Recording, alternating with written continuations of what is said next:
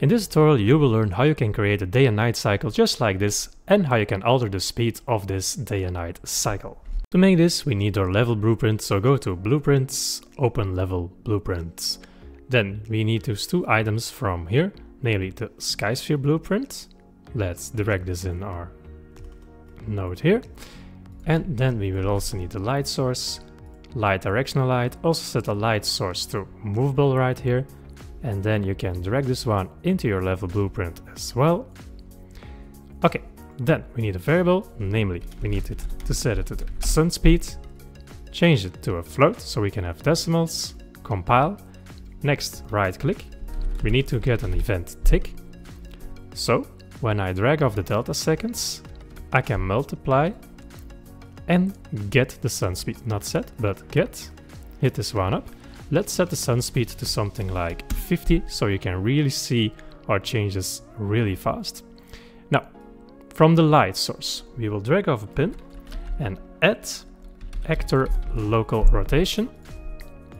Nice. Then we need to connect this up with our event tick right here. And from the Skysphere blueprint, we need to get update sun direction, because our sun will be updated over time.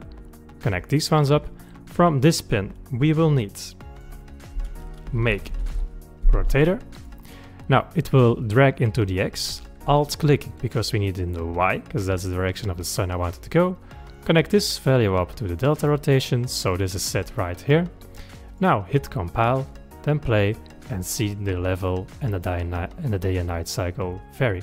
So this is really fast just to show you the difference, but this is why we had a variable. Click on the sun speed and set it to something like 2, hit compile play, and when I now look for the sun, you see it changes slower, so it's more like a real game.